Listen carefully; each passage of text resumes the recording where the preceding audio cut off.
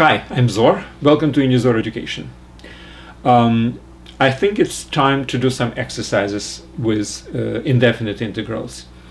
We spent some time to define what basically is indefinite integral as an operation which is inverse to differentiation. I also explained some physical considerations which led to the concept of integral. Speed, distance, how to basically find out what's the distance if you know the speed at every point. And so let's just do some exercises. I have 10 different very simple exercises on integration, and let's just do them just one by one. Okay, number one, what is integral of just dx? Well, I mean, you might just stop and think about, usually we were talking about integral of f of x dx equals g of x plus c, where derivative of g is equal to f, right? And I don't have an f of x here, right? There is no function. Well, there is a function. The function is equal to 1, obviously. So the function which is always equal to 1, that's my function. It's a constant. Now, question is, what is the function derivative of which is equal to 1? Well, obviously the function is function x.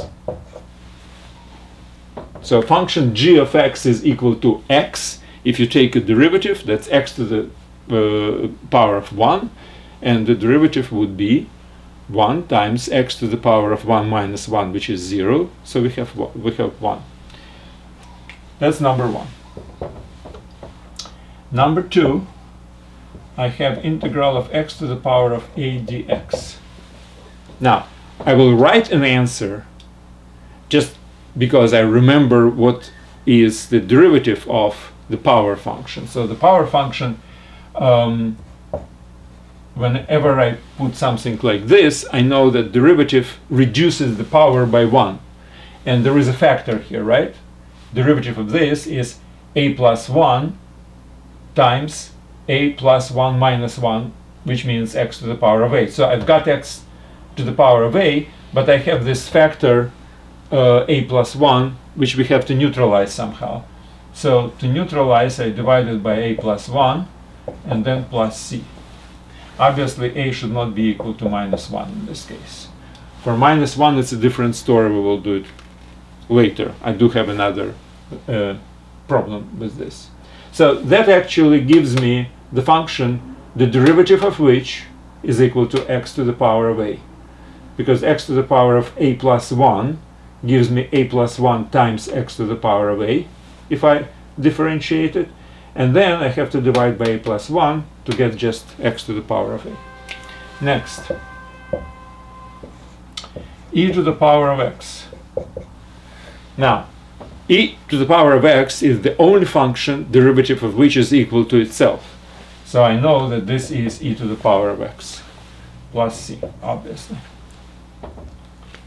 Because the derivative of e to the power of x is equal to e to the power of x. So we know that.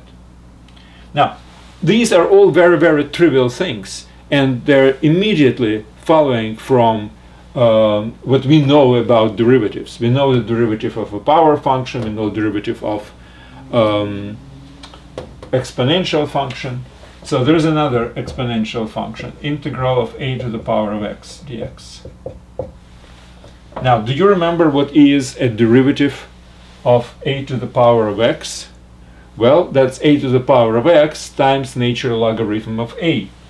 So I have to neutralize natural logarithm of a to get just a to the power of x. Derivative of this is a to the power of x multiplied by logarithm of a. So I have to divide it by logarithm, natural logarithm of a, to get just a to the power of x. Next, let's go to this function. This is exactly x to the power of minus 1. Now, one of the few things which I remember about differentiation, that logarithm x has a derivative 1 over x. I do remember power function, I do remember exponential function, I do remember logarithm, and I remember sine and cosine. Everything else I derive from it. So I do remember this. Logarithm x, if you differentiate it, you will get 1 over x. Okay. Now let's wipe it out and go to the next series. This is a very simple and very short lecture, which I have titled Simple Exercise. So it's very, very simple. It's just sufficient to know some basic formulas of differentiation to come up with whatever I have here. 6.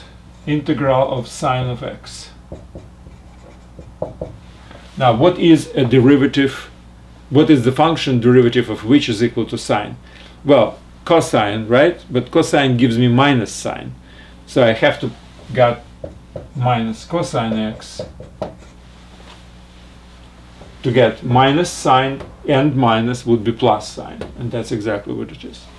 Now, similarly, what is function derivative of which is equal to cosine? Again, I do remember it happened to be sine. So I have this. 8. Cosine x minus sine x. Well, obviously you probably guess that it should be some kind of a linear combination between sine and cosine. So if I will take sine to get this, and cosine to get minus sine, the derivative of which would be cosine minus sine, right? So that would be an answer.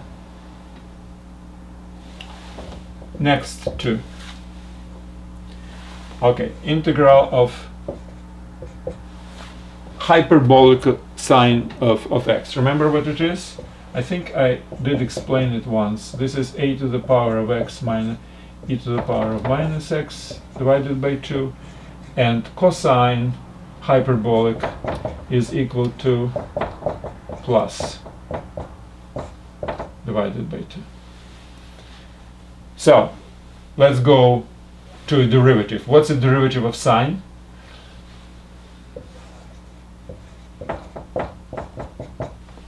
Well, 1/2 is going down, obviously, right? E to the power of x, derivative is e to the power of x. Now minus derivative of e to the power of minus x.